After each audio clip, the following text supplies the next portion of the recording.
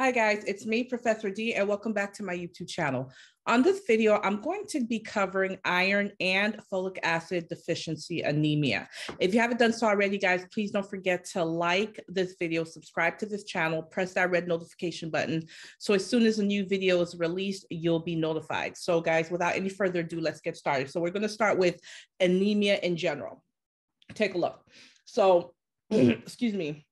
The normal hematocrit range in non-pregnant women is 37 to 47%.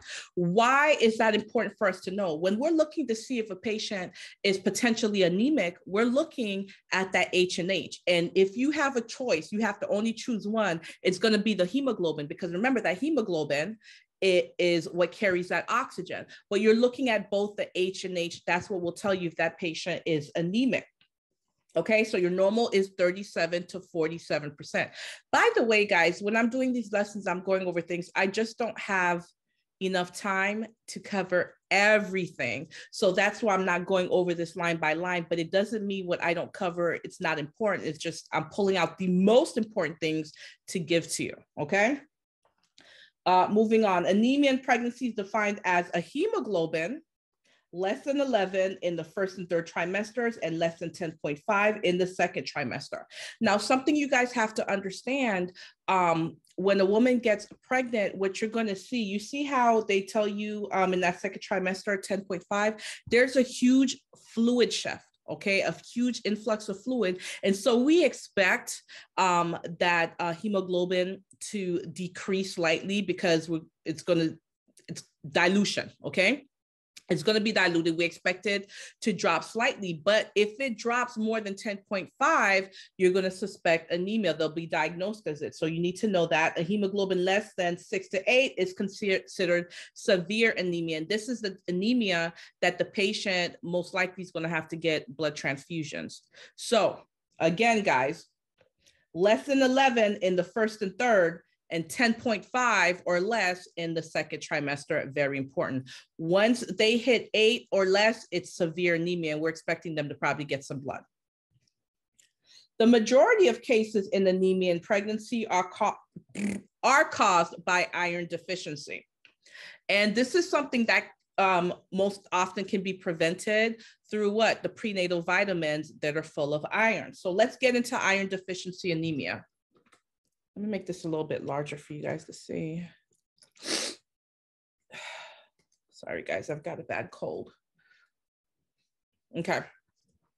Iron deficiency anemia is by far the most common of anemia in pregnancy. This is the second time we're seeing that, guys, accounting for about 75% of the cases.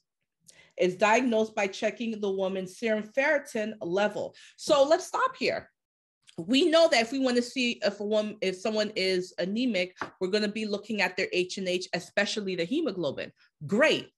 But if we want to see what type of anemia they have, like we want to see if it's actually iron deficiency anemia versus something else, when we suspect it's iron, what are we looking at? The ferritin levels. So yes, that H&H, the hemoglobin is going to tell us if that patient's anemic, but to take it a step further, it's the ferritin level that's going to let us know if they have iron deficiency anemia, okay? Ferritin level reflects the iron reserves. Hence why we're looking at that ferritin to see if the type of anemia the patient has is iron deficiency. Serum ferritin levels below, look at this, 12 micrograms per liter. That 12, that's your magic number. Once that ferritin is lower than 12, we're going to suspect iron deficiency anemia along with the low hemoglobin levels. That lets you know that we're dealing with iron deficiency anemia. So again, that hemoglobin, the low hemoglobin will tell us that if that patient's anemic, but that low hemoglobin along with the low ferritin lets us know that's what type of anemia? Iron deficiency anemia.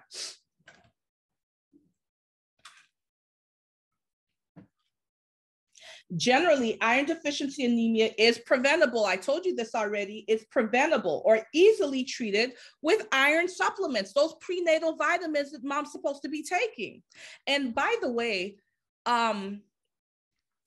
if you get a test question about a woman of childbearing age that's not pregnant, but she wants to be pregnant, one of the things you need to teach her is to start taking prenatal vitamins, because we always want them preferably taking those vitamins before they even get pregnant, right? Pregnant women are often encouraged to take prophylactic iron supplementation. Most women with iron deficiency anemia can absorb as much iron as they need by taking 325 milligram tablet of ferrous sulfate. That's your iron, guys. So they're going to take 325 milligrams of ferrous sulfate twice a day. That's important to know. I wish I had a highlighter. I need to replenish my office. I move stuff around so much, but that is very important for you guys to know. 325 milligrams ferrous sulfate, that's the iron, twice a day. Women who are severely anemic may require blood transfusions. The nurse teaches the importance of iron supplementation for preventing or treating iron deficiency anemia. They said this to us already. We saw that like a paragraph or two ago. And now the author's repeating themselves. Why are they repeating themselves? Because it's important for you to know. You're most likely going to see that on test. Don't say I didn't warn you. In addition, the nurse teaches about increasing dietary intake of iron-rich foods and how to decrease the GI side effects of iron therapy, because iron is very hard on the stomach. Very hard on the stomach. So let's take a look. I'm going to jump to page 222. Oh, I know some of you guys are going to ask, what book am I teaching out of? So this is what it looks like. Okay.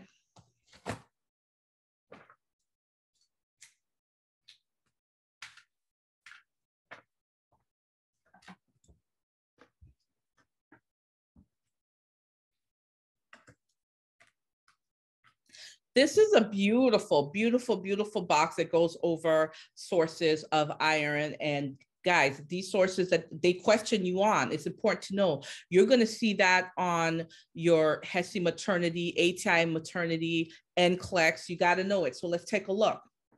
I'm not going to go over all of them, guys. Okay, a diet rich in vitamin C. Why? Guess what? You need that ascorbic acid in order to absorb the iron. If you're taking iron, but you don't have that vitamin C to absorb the iron, what's the point? So yes, you need that iron, but you also need that vitamin C. So a rich diet in vitamin C, which includes citrus fruits, tomatoes, melons, and strawberries. Bran, tea, coffee, milk, oxalates in spinach, Swiss, I can't speak, guys. Swiss chard and egg yolk decrease in absorption. I needed to put a sad face next to this.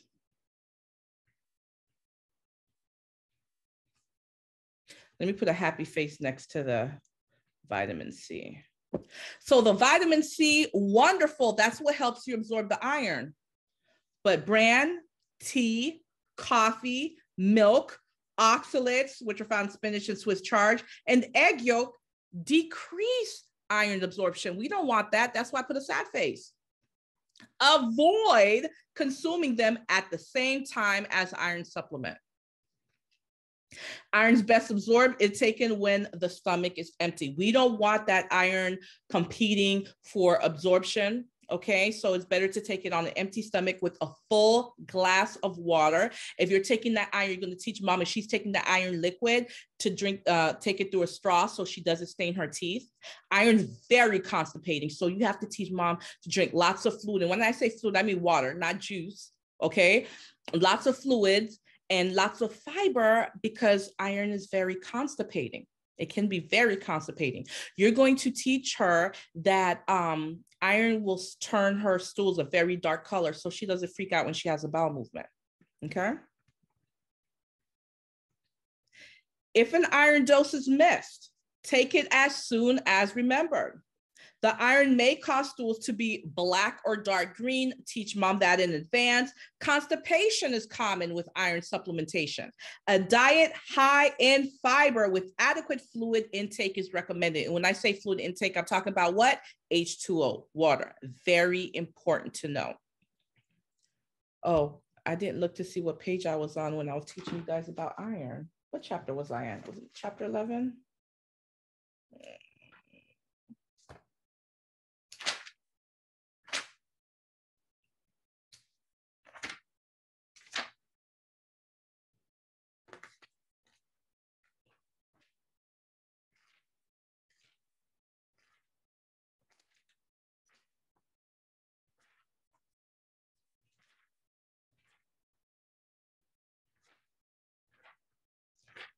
Oh, there we go.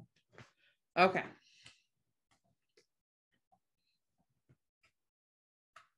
Okay, guys, so that is your iron deficiency anemia in a nutshell. Now let's do folic acid deficiency anemia. Folate, this is a water-soluble vitamin that's found naturally in dark green leafy veggies, citrus fruits, eggs, legumes, and whole grains. Guess what? That is a beautiful select all that applies that I've seen on ATI, HESI, and NCLEX. You need to know those sources of folate. They're given to you right here. Poor diet, cooking with large volumes of water, and increased alcohol use can contribute to folate deficiency, not having enough of that vitamin. The recommended daily intake of folic acid for non-pregnant women is 400 micrograms. Pregnant women need 50% more, or 600 micrograms per day. Both the prescription and non-prescription prenatal vitamins contain more than the recommended daily intake of folic acid and should be sufficient to prevent and treat folic acid deficiency. So those supplements will be more than enough. Folate deficiency, look at this, guys, is the most common cause of megaloblastic anemia during pregnancy, but a vitamin B12 deficiency must also be considered. Other women at risk for developing vitamin B12 deficiency. By the way, guys, that vitamin B12 deficiency can cause severe neurological damage to the fetus, okay? And to the patient as well if she has a vitamin B12 deficiency. But anyway, other women at risk for developing vitamin B12 deficiency are those with GI gastrointestinal disease, such as Crohn's disease, or who take medication, metformin. You guys know metformin, that's oral hypoglycemic. And last thing, a folate deficiency usually improves rapidly with folic acid therapy. And the reason for that is with those supplements, you get more than what you really need. You get more than enough. And so if the patient has that folic acid deficiency, in no time of her taking those vitamins, she'll be fine. That deficiency will be resolved. Okay, guys, that is your iron deficiency anemia and your folic acid deficiency anemia in a nutshell. There is so much in maternity and peds that I'm so excited to cover with you guys. If there's anything that you'd like to see me cover, because I'm making an ever-growing list, please go ahead, sound off in the comments. And it doesn't have to be a specialty, it could be med surg as well. I'm going to try to produce as many of these videos for you guys as possible. Please don't forget, guys, support me. I'm doing this for you guys. The least you can do, please support me. Like this video. Comment on this video. I need some engagement going. Share my video on your social media platform. Maybe somebody is in the nursing program or is thinking about the nursing program and this might help. Guys, thank you so much for watching this video, and you'll see me on the next video.